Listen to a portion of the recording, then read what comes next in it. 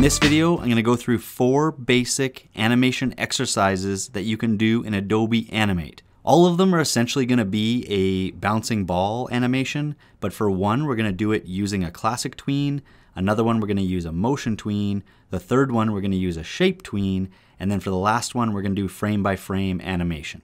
Now, even though we are going to focus on those 4 simple animation exercises, I'm going to go through this layout really quick.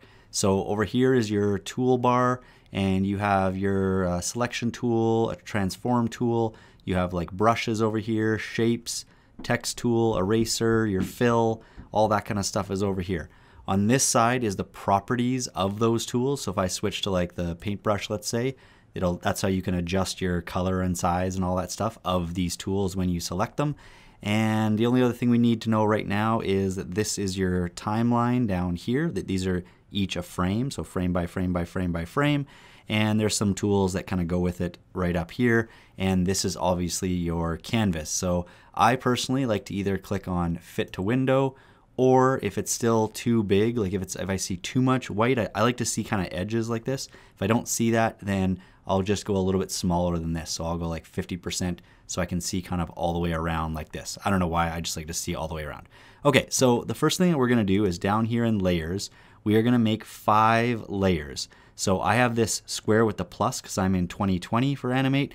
If yours is 2019, you probably got like a piece of paper thing here with like a folded corner. Just click that 4 times to make 5 layers. Now we're only doing 4 animations, but we're gonna use this last one here as kind of our background. So let's double click on the bottom one and call it background and click off. And for the background, all we're gonna do is go up to our selection tool up here, and then we're gonna go over to where it says stage, which I called canvas, but stage. You click on that and you're gonna pick whatever color you want for your background. So if you're going like for an outdoor thing, you might wanna put like some sort of blue for the sky. It doesn't really matter, just pick whatever color. And then we're gonna click on this right here. So right now this is a blank keyframe. So it's this little rectangle thing with the little circle. It's an open circle. So we're gonna click on that one. That's a blank keyframe. And we're gonna go over to our rectangle over here and pick a different color. So I'm gonna just keep it with the outdoor theme. I'm gonna pick something that looks like grass, and I'm gonna make a box around like this. Now I would say just make sure over here when you've picked the color, if you have some sort of outline, so I'm gonna go back, Control Z. If you click on stroke here, if you have some sort of outline, just make sure you click no stroke, like this red line through the box there. And then make sure your color up here is whatever you want for the grass, or the kind of like the horizon line here. So I'm gonna put some grass back in like this, kind of about, you know, there, like a quarter or like a fifth of the whole canvas or stage here. And that's it for background. So now we're gonna do is our total animation is gonna be about 3 seconds over here. Because remember, we're 30 frames per second. So there's 1 second at 30, and then 2 seconds at 60, 3 seconds at 90. So we're gonna click on the 90 one to make sure it's blue like that, right click, and we're gonna insert a keyframe. And that's gonna just make sure that this whole duration of time, so we can move this thing along, that our background stays right there. And I'd say just go over here and let's just lock it. So it's this layer right here, our background layer is locked. All right, so the first animation that we're gonna do, so this layer right here, layer 2, double click on that and call this classic. Okay, so that's gonna be our classic tween layer. And to start that one, same thing, click on this empty keyframe right there. And you can see now when we drew on this other one, now it's filled in. And this is an empty keyframe right here. So on this one, we are going to make a ball. So we're gonna go to the oval tool, and we're gonna make this ball bounce over here on the left. So I'm just gonna make a ball up top. Actually, Control Z again. I don't want it to be green. I'm gonna change it here and make it kind of a purple, that's fine. Okay, so I'm gonna make it a different color, and I'm gonna make my ball, it doesn't matter how big, small, whatever, just make a ball. And because of how classic tween works, we are gonna do this animation by left clicking right at the end here at 90, and then right clicking and inserting a keyframe similar to what we did for the background. But this time, on this keyframe, we're gonna move the ball, so back to our move selection tool up top, you're gonna take the ball and move it to where you want it to bounce. Okay, so down there. Then we're gonna click in the middle here somewhere, anywhere in the middle, right click and go create classic tween right here. Boom. So now when we slide this on this one, you can see it turned purple here. So now when we slide this along, this keyframe is saying start the ball there. And then if we slide it along, this keyframe is saying end the ball there. But as you notice, for classic tween, it's a very rigid, like consistent movement. So it's start there, go a straight line to right there. So all we're going to do now is, because we want to make this ball bounce twice, I think, maybe even 3 times. Or the 3rd time it'll just stop. So click somewhere around 20, right click, and insert another keyframe. And then move the ball down to where it's going to bounce again. So right there. Then, now when we look, it's going to actually go quicker, because now we're saying hit the ground earlier. So if we play it, it's going to go right to there, and it's not going to move, or it's moving slightly because it didn't line up exactly, but it's going to stay there for this duration, because it's saying be up in the sky here, then hit the ground, and then stay on the ground. So we're going to make it bounce again. So I'm going to go around 40 or so, right click, insert another keyframe, and I'm going to make this bounce back up. Not as high as it was before, because the ball is going to bounce kind of halfway to where it was. And then we're going to put another keyframe over here, insert keyframe, move this one back to the ground, and then do another keyframe over here, right click, insert keyframe, bring this one back up a little bit lower, and then we already have the last one here. So if we go back to the start and watch this again, it's going to bounce, bounce, bounce. Okay, now classic tween doesn't look great for a bouncing ball. You probably wouldn't use that one, because once you see the other ones, you'll see why. But now all we're going to do here is move these keyframes, because we don't want them to be even like this. The higher the bounce, it would take longer, right? So to move the keyframes, you're going to click on the keyframe, hold shift, and we're going to shift this one down a bit, maybe to like there. This one, we're going to click on it, hold shift, kind of click it down. So this space in between these ones should be a little bit less. And then I'm going to click on this one, hold shift, move it down just a little bit. And this one, click on it, hold shift, move it down a little bit.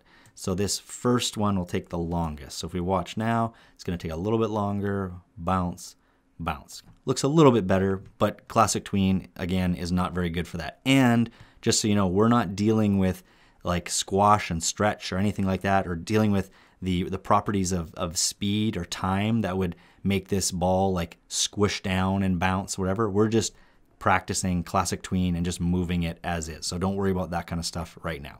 Okay, next one on layer 3. This is going to be a motion tween. So double click on that, call it motion, and we're going to start it the exact same way that we did classics. We're going to click on this empty keyframe right there, and then we're going to go up to our oval tool here, and we're going to draw another oval. This time just make sure it's a different color. So I'm going to pick like pink and make your oval. Again, the size of the ball, whatever, doesn't really matter.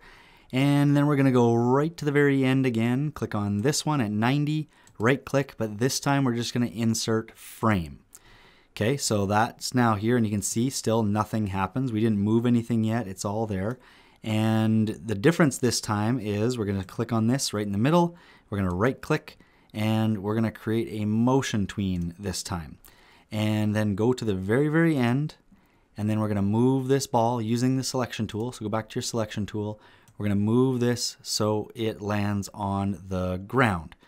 But as we can see, now we have a path. So all these dots right here, this path, every single dot is representing one of these frames that lies between this dot at the start of our motion tween and this one at the very end. So that's all these dots. And just so you know, if we take the ball and we move it somewhere else, the path is going to change. It's going to adjust to match that new spot. So I'm just going to put it back around here where it was kind of straight down to the ground.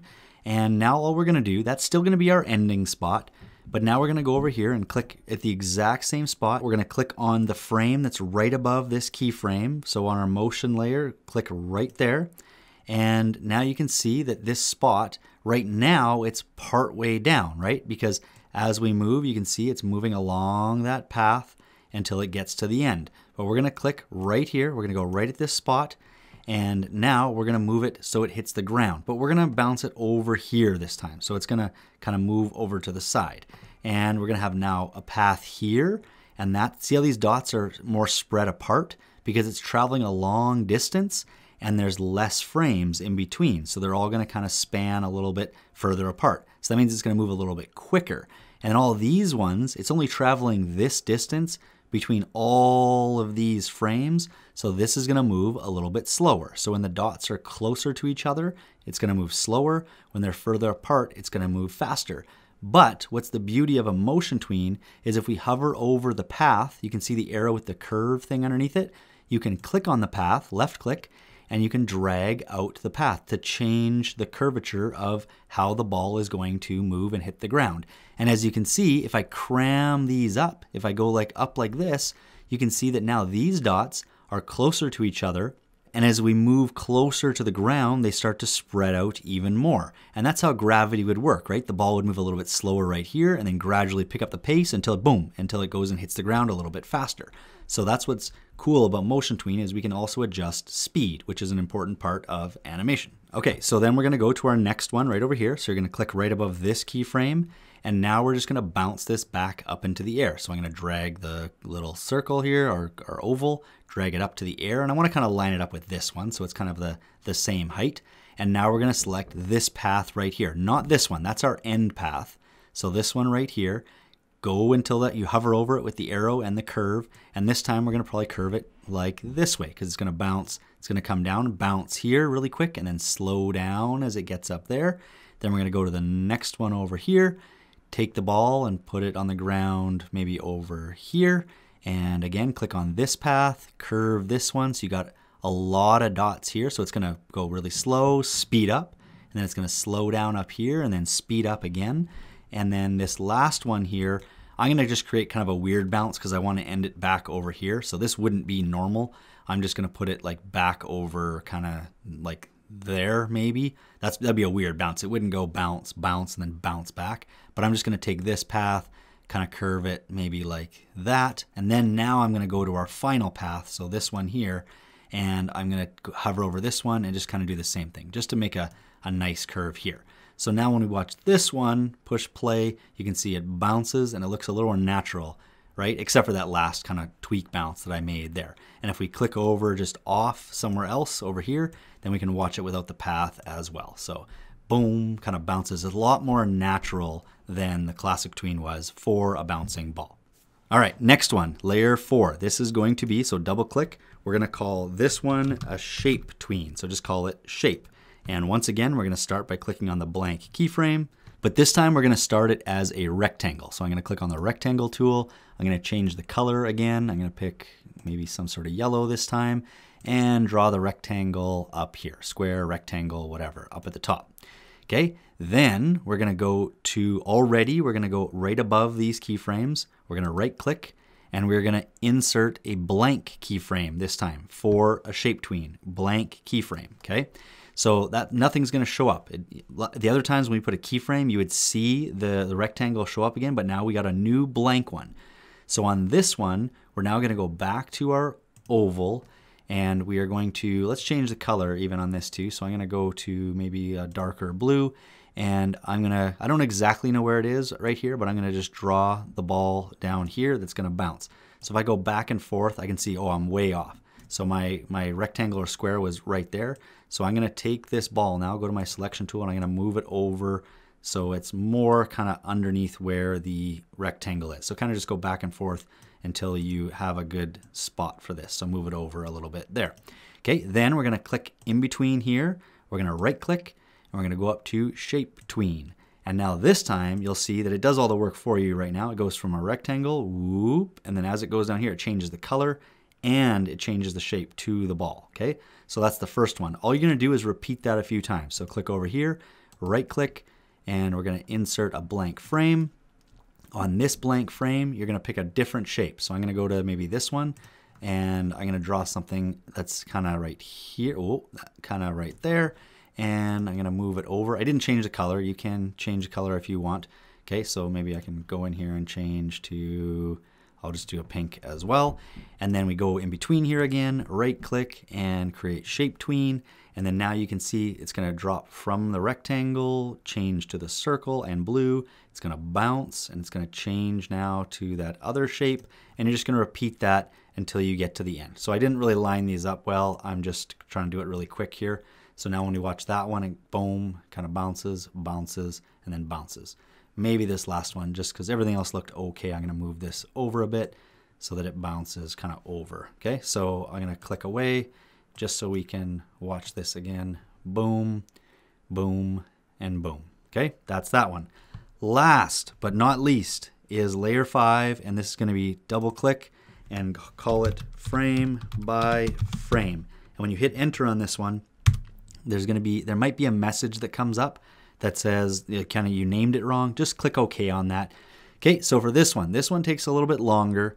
And again, we're not going to worry about like squishing and stretching and stuff. We're just going to move it frame by frame here. So you don't want to animate every single frame. You want to go every kind of 2 frames. So this first one, I'm going to just get the circle. I'm going to change the color here. Let's go with red this time.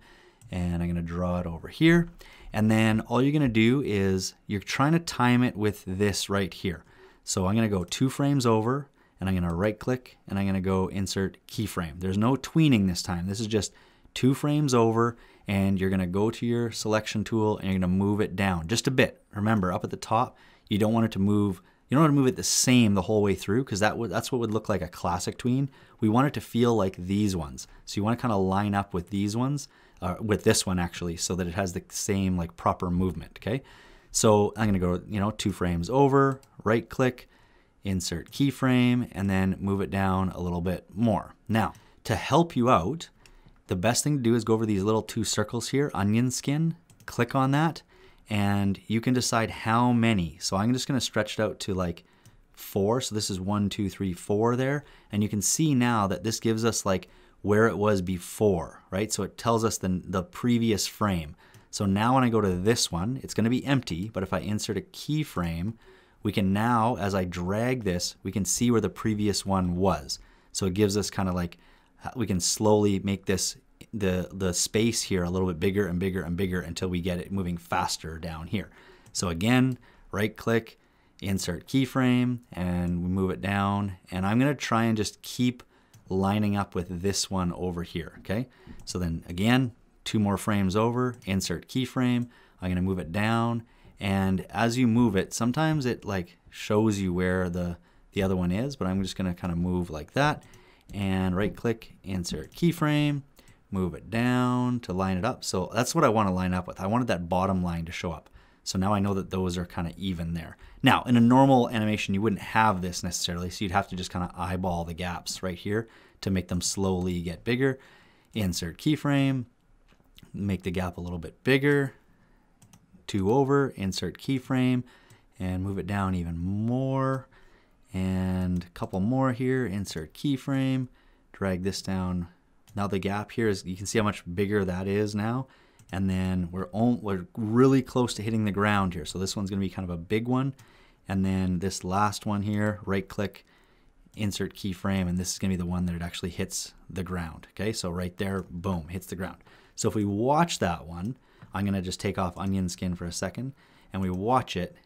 It's going to disappear there because but you can see that we kept the same kind of motion and movement as this one because we kind of used it to match up. But in a normal situation, like I said, you want to kind of eyeball it to just make those increments a little bit bigger as it moves.